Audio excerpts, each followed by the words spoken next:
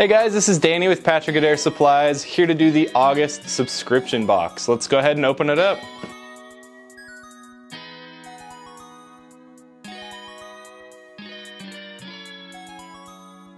All right, let's go ahead and open up this month's box. All right, so first up, we just have a mixing vial that we're including this month. And then we're going to have our green glow powder. We're going to be working with Jade this month. Since the ring is named Jaded Tiger, we went really right on the nose. We have Jade and Tiger's Eye as this month's inlay materials. I'm really excited to work with both of these. I really love the greens that Jade has. They're a little bit more muted and subtle, but they're really nice. And then the Tiger's Eye is really cool to work with. It's just a kind of brown and orange, but it has a really interesting pattern to it. It has a lot of just stripes, so it looks like tiger stripes, which is why it's named Tiger's Eye, of course. And it's just a fun one to work with that we haven't used very often, so I'm excited for you guys to see it. Then we're including some fine copper shavings. These will be a really interesting addition to your ring if you choose to add them. We're not going to be adding them to this ring ourselves, but they're here in case you want to add it and add a little bit more color and pop to your ring. Just have a little bit of something different. This month we're going to be working with our black ceramic ring band. This is one of my favorites to work with. I really like the lightweight feel of the black ceramic and how it's very scratch resistant. So this is one of my favorites, so I'm excited to work with it again. And then we have our jade green color pigment. I really like this one. It's kind of a dark and eerie green. It's a little bit more of like a jungle feel. It kind of reminds me of a swamp or a jungle or just a darker green. So I really enjoy this one as well. All right, let's go ahead and get started. Our first step today is going to be to mix the jade green daytime pigment with our green glow powder. So for this, I always do 1 to 2 scoops with my scoopula of the color pigment, and then I'll add about 2/3 of the vial worth of glow powder, and that seems to be a good ratio for me. You could always use less of both if you're trying to conserve your glow powder or your color pigment, but that's just the measurements I use because I know that it's going to get me a color that I'm happy with and a glow that I'm happy with. So I just use that much, and it's a little excessive sometimes with the amount that it creates, but I'm happy with the color consistency that I achieve.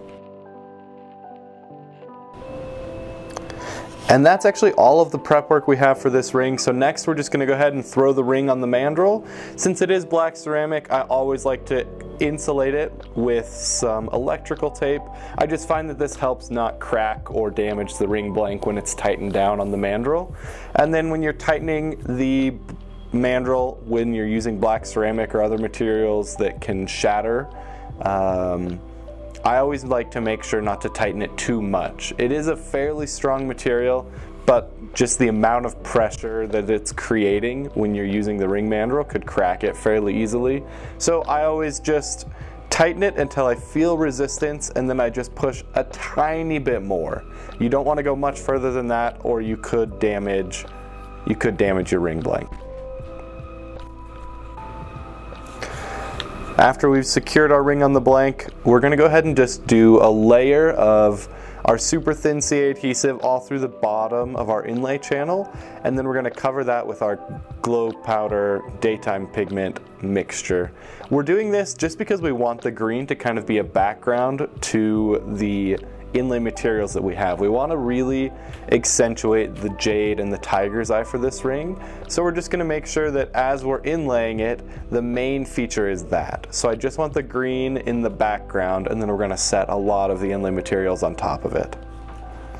Doing it this way, it won't glow quite as brightly as some other rings where you have the glow powder mixture all the way to the top of your inlay channel. It will still glow, just not quite as fiercely as it would otherwise.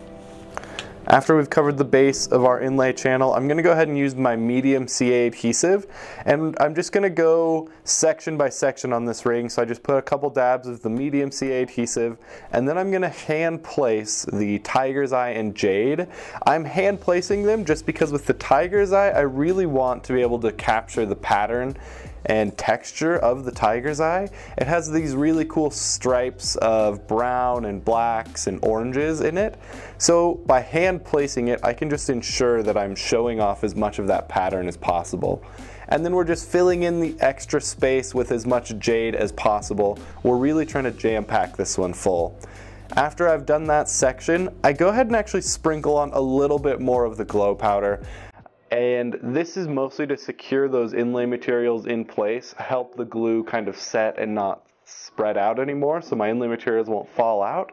But it also just kind of adds a little bit of texture and depth to the ring. Instead of just having a flat background, we'll have some kind of ridges and waves where we have a little bit extra glow powder where it's kind of up on some of the jade or tiger's eye, but we're trying not to use too much here.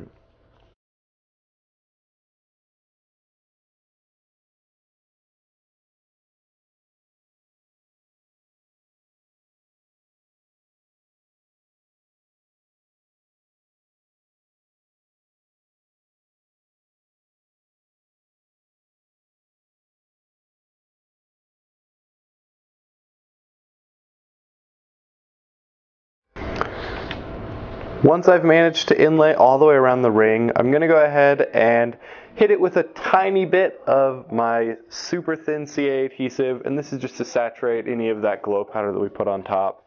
And then I'm going to hit it with accelerator to really just set everything into place and allow us to build up the layers of super thin CA adhesive that will fill in all of the gaps and add some depth to this ring.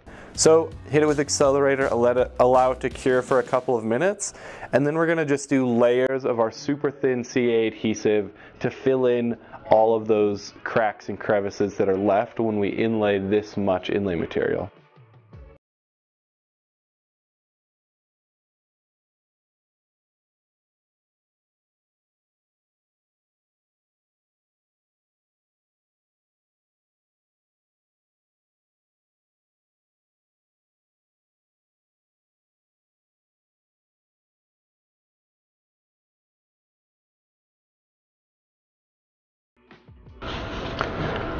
After those layers of super thin CA adhesive have cured, we're going to go ahead and hit it with our Dremel. Since jade is a fairly hard material, this step will take quite a while.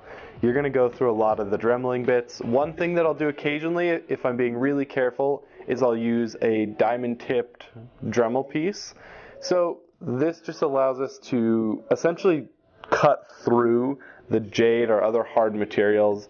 I didn't use it on this one just because the dremeling was working fairly well this time around, but a lot of the times I'll wish I had one of those to use. So keep that in mind. If you want to go through a harder material, you can use a diamond tipped Dremel piece to kind of like cut through the hard inlay materials.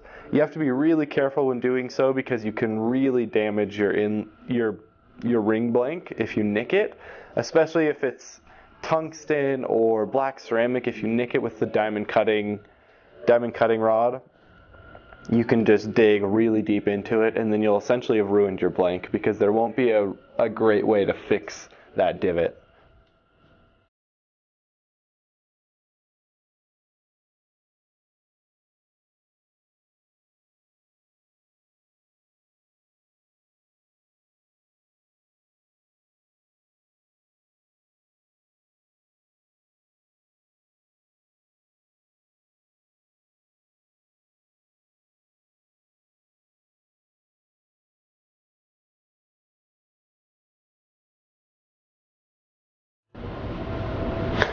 One thing to note with the dremeling, I am switching out fairly often. I'm using an 80 grit Dremel bit and I'm switching out as often as I can just to ensure that I'm optimizing the amount of time that I'm using. I could maybe use these pieces for a little bit longer, but the amount of time I would save just isn't worth it for me. So I'm going through a lot of these pieces, just dremeling until they're fairly smooth, swapping it out for another one, just to ensure that I'm using as low of a grit as possible at all times.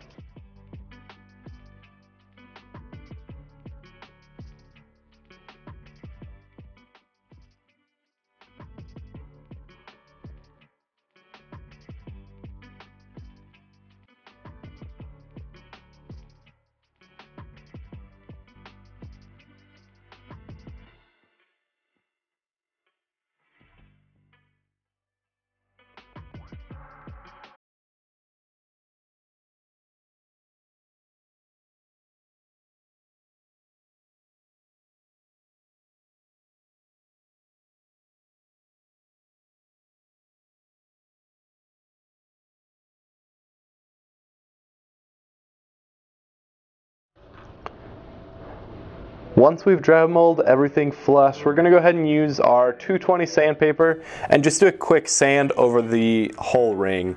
I always do a wet sand right before I do the final layer of super thin CA adhesive, just to ensure that any air bubbles or pockets can be exposed that are close enough to the surface to create a problem.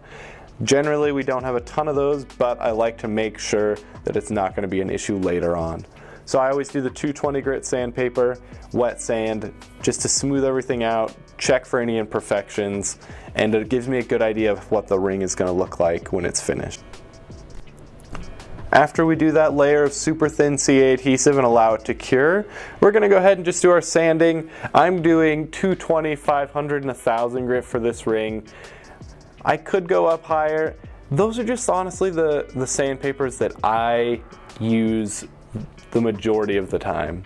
I find that going up to 1000, if I've done a good job of sanding with 220 and 500, it allows me to achieve a really nice polish and finish without having to spend all that extra time sanding to go all the way up to like a 3000 grit.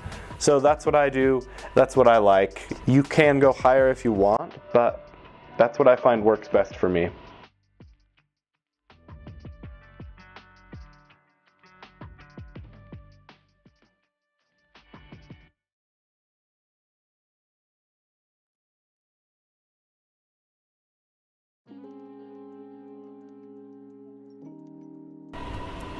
After we finish with the sanding process, going all the way up to 1000, I'm going to go ahead and use our liquid polishes, our Astrotech polishes step 1, 2, and 3 for this ring.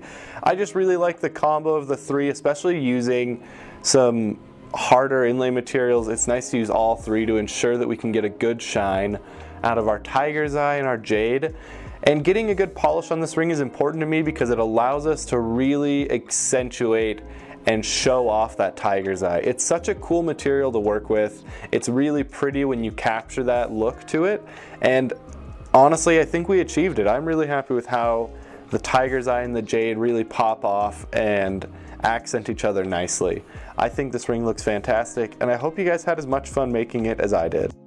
Alright guys, I hope you enjoyed making this one as much as I did. I really like this jaded tiger ring. It reminds me a lot of those images you see coming out of the rainforest and the jungles of tigers kind of crouching behind those giant leaves. And I really think it does a good job of bringing forth that imagery of the tiger crouching behind the leaves. And I love the contrast between the green color pigment and the tiger's eye with the browns and oranges and that dark kind of wet green. I think it's a really cool ring, and I hope you guys enjoyed it as much as I did. See you next month.